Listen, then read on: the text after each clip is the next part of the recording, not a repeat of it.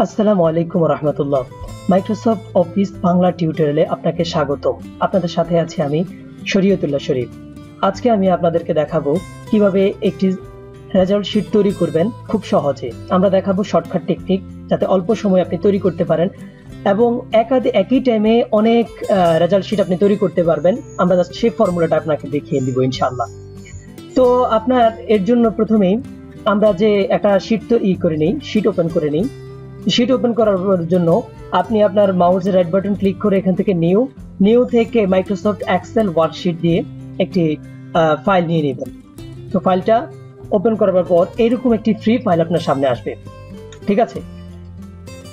তো আমরা দেখাবো যে কিভাবে এখানে একটি পিকচার আনবেন। এটা একটা পিকচার, তারপরে এখানে আমরা টেবিল তৈরি করছি। তো এটা কিভাবে করবেন, তো আমি সময় বাঁচানোর জন্য জাস্ট এখানে কিছু টেক্সট লিখে আগেই লিখে রেখেছি। তো আপনারা চাইলে এগুলো লিখতে পারেন।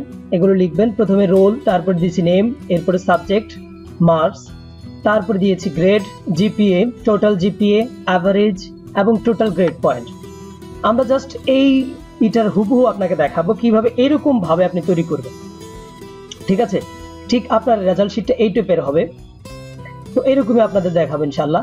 তো চলুন আমরা শুরু করি।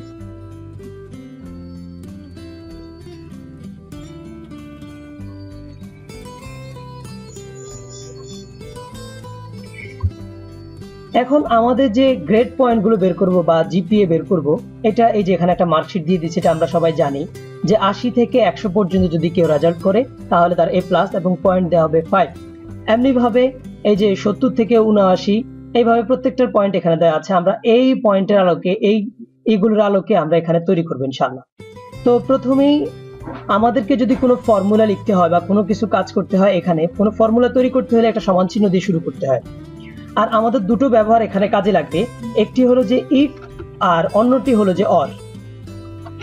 ইফ হলো যে যদি এটা হয় তাহলে এটা হবে, আর অর মানে এদের দুটোর একটা হলে একটা হবে না, আরেকটা হবে, এই টাইপের। তো আমরা ইফ দিয়ে সূত্র শুরু করব। এখানে প্রথমে সমান চিহ্ন দিলাম, দেন তারপরে দিলাম ইফ। ইফ দেওয়ার পর এরপরে দিব ফার্স্ট ব্র্যাকেট। ফার্স্ট ব্র্যাকেট দেওয়ার পরে আমাদের এবার লজিক শুরু হবে, অর্থাৎ কি সূত্র আমরা এখানে ব্যবহার করতে চাই। এখানে ভয় পাওয়ার কিছু নেই যে আপনি অনেক জিনিস মুখস্থ রাখতে হবে, এখানে মুখস্থ কিছুই নেই। আপনি শুধু ইজিভাবে ভিডিওটা কমপ্লিট করেন। আমি বিশ্বাস করি যে ভিডিও শেষ করার পর আপনি নিজেই স্যালারি যে রেজাল্ট শিট তৈরি করতে পারবেন। তো প্রথমে আমরা দিলাম ইফ দেওয়ার পর এরপর আমরা কিসের রেজাল্ট বের করতে চাই, এই বাংলাদেশে কত পেয়েছে, তাহলে এখানে ক্লিক করব, অর্থাৎ মার্কসের মধ্যে ক্লিক করব। মার্কসে ক্লিক করবার পর এরপরে আমরা গ্রেটার দেন চিহ্নটা ব্যবহার করলাম, দেন সমান, এরপরে দিলাম 80। এরপরে যদি কেউ 80 পায় তাহলে সে রেজাল্ট করবে কি, সে পাবে এ প্লাস। এখন দেখুন আমরা এখানে কি লিখলাম। আমরা এখানে লিখলাম যে যদি কেউ কোনো বিষয়ে 80 পায় তাহলে সে পাবে এ প্লাস।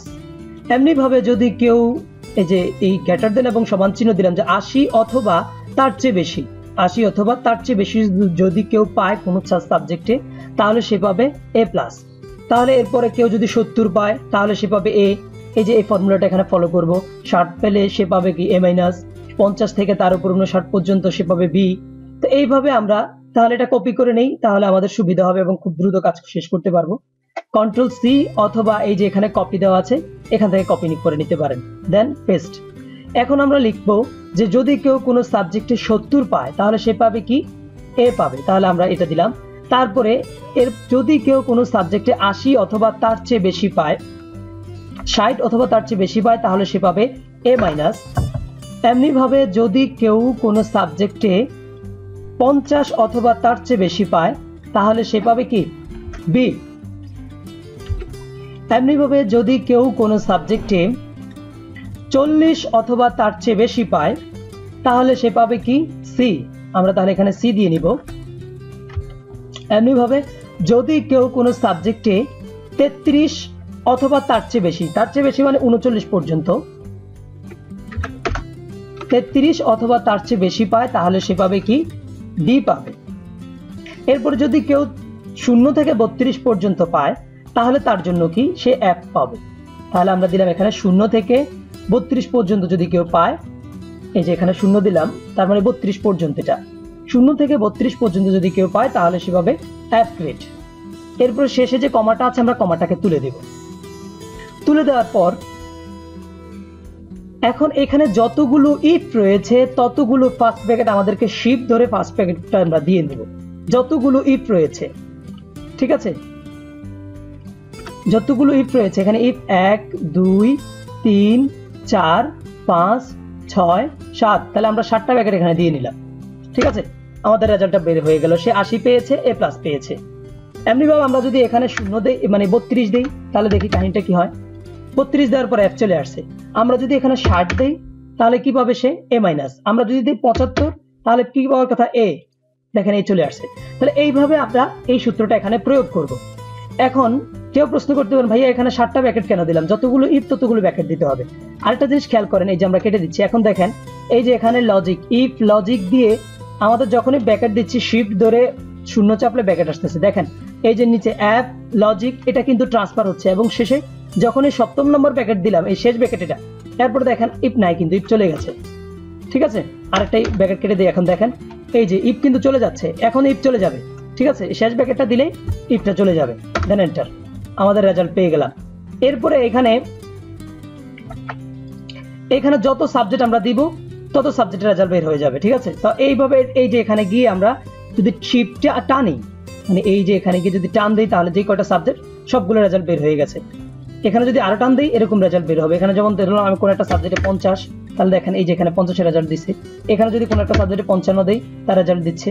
তার মানে আমরা যতগুলো সাবজেক্ট এখানে দিব ঠিক ততগুলো সাবজেক্টে সে রেজাল্ট দেখাবে। আমরা আপাতত 3টা দিয়ে দেখাই যাতে সময় কম লাগে।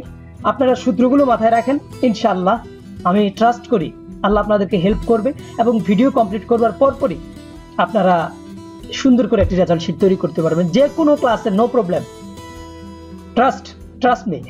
আচ্ছা যাক, অনেক কথা বললাম। এবার দেখেন একটা আমরা গ্রেড বের করলাম, তাই না? গ্রেড বের করার পর এবার জিপিএ আমাদের বের করতে হবে। যদি কেউ কোনো বিষয়ে 80 পায় তাহলে সে পাবে A5 পয়েন্ট, যদি কেউ 70 পায় তাহলে A4 পয়েন্ট। তাহলে এটার মতোই আমাদের কথা, তাই না? তাহলে আমরা এটাকে কপি করে নেই, মানে এটার মধ্যে এখানে যদি 80 পায় তাহলে A+ না পেয়ে সে 5 পয়েন্ট পাবে, আমরা পয়েন্ট বের করব। তাহলে এখানে জাস্ট এর জায়গায় আমরা A+ জায়গায় 5 পয়েন্ট, তারপরে A- এর জায়গায় 3.50 আমরা এগুলো দিয়ে দিব। তাহলে এখান থেকে কপি করে নেই অথবা Ctrl+C দিয়ে কিবোর্ডের কপি করে নেই, দেন এখানে এন্টার চাপতে হবে আমাদের। ঠিক আছে, এন্টার চাপলে আমাদের এটা নয়তো এটা চলে যাবে। তারপর আমরা জিপিএ এর নিচে আসি। জিপিএ এর নিচে আসার পর এরপরে এখানে এসে আমরা ফর্মুলা বারে সেটাকে পেস্ট করে দিলাম। এখন এখানে লিখবো আমরা যে এই ইনভার্টেড কমাগুলো তুলে দিতে হবে।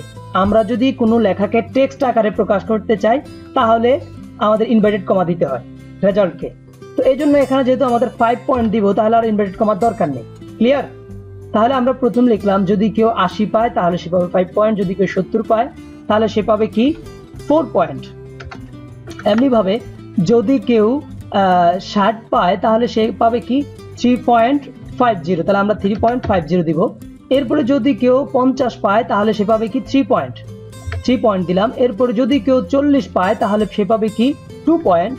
এমনি ভাবে যদি কেউ 33 থেকে 40 পর্যন্ত পায় তাহলে সে পাবে 1 পয়েন্ট। তারপর কেউ যদি 0 পায় তাহলে রেজাল্ট হবে কি 0 পয়েন্ট, 0 দিয়ে নিলাম। এবার যদি আমরা এন্টার চাপি, ও দেখেন এখানে কিন্তু রেজাল্টটা সে দিচ্ছে না। ঠিক আছে, তার মানে আমাদের প্রথমে একটা সমান চিহ্ন ছিল না। এখন যদি আমরা ক্লিক করে দেখেন এন্টার, এখন রেজাল্ট দিয়ে দিছে 4 পয়েন্ট। এখানে যদি আমরা 80 দেই তাহলে দেখেন এখন 5 পয়েন্ট হয়ে গেছে। ঠিক আছে, এমনি ভাবে যদি এখন এটাকে ধরে এই যে এখানে নিলে মাউস পয়েন্টারটা ব্ল্যাক হয়ে গেছে না প্লাসের মতো, টেনে দিলে যত টেনে দিব যত সাবজেক্ট থাকবে সবগুলো অটোমেটিক রেজাল্ট বের হয়ে যাবে। ক্লিয়ার? আশা করি ক্লিয়ার। এমনি ভাবে আমরা যদি এখানে এখন চেঞ্জ করে দেই, 60 দেই, দেখেন যে দুইটা রেজাল্টে চেঞ্জ হয়ে যাবে, A-3.50।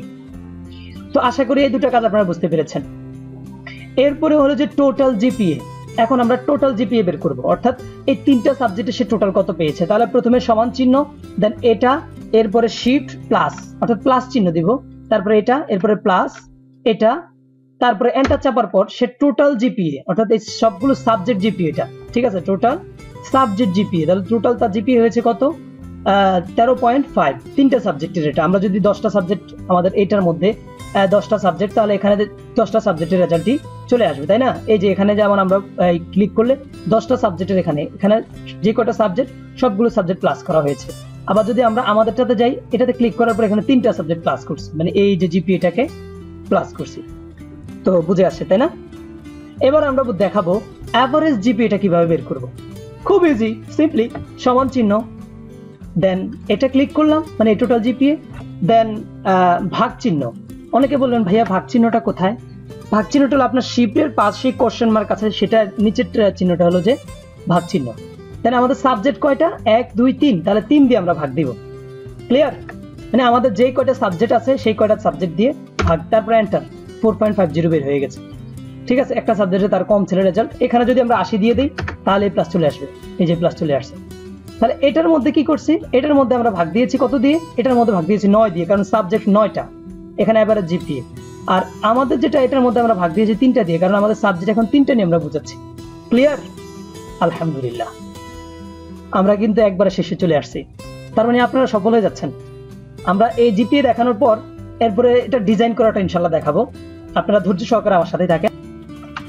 এখন টোটাল জিপিএ বের করার আগে আমাদের একটু বলতে হয়, এখানে যেমন আমরা যদি 32 দেই তাহলে সে অ্যাপ দেখাচ্ছে, ঠিক আছে, তার টোটাল এটা যে গ্রেড পয়েন্ট চলে আসছে। তাহলে আমরা চাচ্ছি যে তার এই গ্রেড পয়েন্টটা আসুক, ঠিক আছে, কিন্তু এখানে আসলে কোনো একটা সাবজেক্টে যদি সে ফেল করে তাহলে এখানে অ্যাপ চলে আসবে, পেজ চলে আসবে। আবার টোটাল সব সাবজেক্টে পাস করছে তাহলে এখানে পাস চিহ্ন এবং কত পেয়েছে, A+, B, C, এগুলো সব চলে আসবে। ঠিক আছে, তাহলে এটা আমরা কিভাবে বের করব? চলুন আমরা শুরু করি।